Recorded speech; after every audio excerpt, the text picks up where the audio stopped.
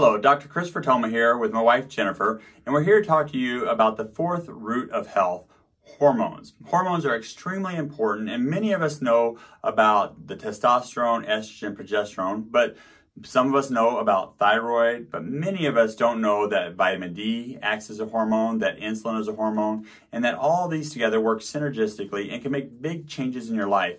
Probably each individual out there has had problems with hormones at one time or another. Yeah, specifically for me, hormones has been a constant struggle throughout my life. At different phases, I've dealt with different hormone issues. They've all been resolved, but when I was younger, I dealt with menstrual issues and PMS. Into my 20s, I learned I had Hashimoto's and dealing with my thyroid and how to take care of that and eat optimally to take care of my thyroid. In my 30s, I had trouble conceiving the kiddos, went through a lot of hormone treatments that have had a lasting impact on my health.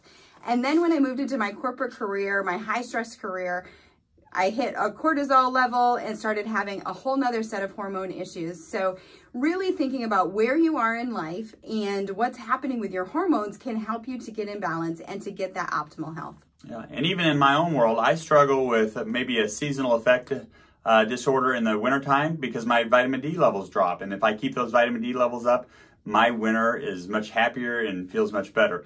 So each individual suffers with some kind of hormone imbalances, and we use blood work, nutrition in our office to manage this, to make the small changes that need to be made to make big, lasting differences in your life. And just because you've had one issue at one time in life doesn't mean that it's going to change. It's not going to change and be a different issue somewhere else. So monitoring hormones can make a big difference in your overall health. And as always, this week in the PuraWell Facebook group, we will be focusing on hormones. So if you have some questions about hormones or how to manage them, that would be a great place to ask those questions and we will address them. In the meantime, I hope you have a great day.